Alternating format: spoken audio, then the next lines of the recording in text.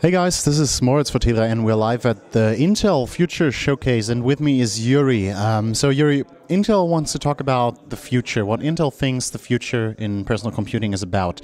You got this one interesting topic here which is called perceptual computing. Can you tell us a little about that? What do you understand in terms of perceptual computing? Perceptual computing is the new initiative by Intel, which is to bring the senses that we humans have to the computers. So the computers can start understanding the human world much like we humans do. When we interact, we use eyes, voice, ears, and the computers up until today did not have as many such senses. So now we can start having the computer understand us whether we talk to it or we use the 3D aspect of our world to communicate with it. So some things you would put under the name of perceptual computing, that would be voice recognition, that would be like image manipulation, webcam stuff you do, right? Anything else we can't see, like from our perspective now, anything else which is really far in the future? It starts with recognition of your face, using your face as your password, using voice to control the machine, to control the environment, down into manipulation of the objects within the machine and making the human-machine interaction natural, intuitive, and immersive. Okay, cool. So you're going to show us some demos now, right? Yep. Okay, so can you tell us what are we seeing in this demonstration? What's it about? So this is a virtual pet example where I have Mr. Mugi Moko and I can interact with him based on what I would like him to do. Well, more like what he would like to do. Right now he's looking for my face to do the face mimicry of my face. Okay. Now I sent him back. If I'm going to call him in again, now we're going to play rock, paper, scissors. What are you thinking? Scissors first? I'll go with the rock first. Oh, rock and rock. Although I would have lost with scissors, so that's already better. Ah, scissors, scissors. All right, here we go. Moment of truth. Come on, Mugi. It's like he knew. It is like he knew. Oh, talk about immersive. All right, here's a paper airplane, Mugi. Okay, so this is basically like a Tamagotchi in 3D, right? Essentially, it's like a virtual Tamagotchi.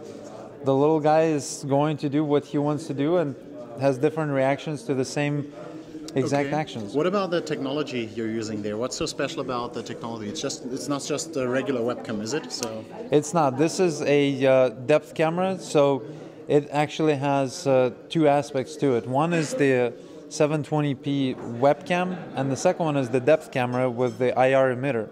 So the infrared emitter sends out a signal based on when the signal gets back. That's when it creates a depth map around us. Okay. So that's basically what we know from the Microsoft Kinect, who did it first. Like there are multiple different ecosystem players. This one is meant for a very close range.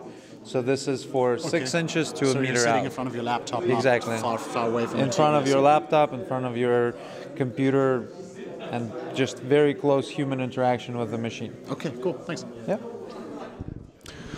So Yuri, besides the little monkey we just saw, you also have a little more like gamer-friendly version of the whole technology. What's this demo about? Can you tell us something about it? So for those who have played Portal before, it's a known fact that it was developed by Valve for PC, and as such you're using a keyboard and a mouse. Mm-hmm. Now you're able to use, instead of the two-dimensional devices, just one hand, which acts as a three-dimensional device.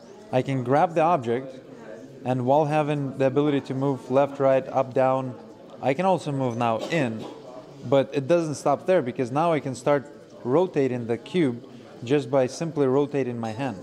Okay, cool. So that's based on the same technology there? You need a 3D camera for that? You need specifically the creative gesture camera, part of the Perceptual initiative, and now you can start interacting with your PC in a completely different manner.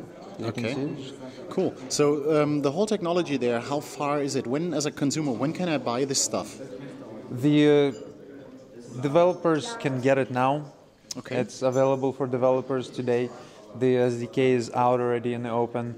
The consumers are going to see this second half of 2013. Okay, cool. Thank you so much. Yeah.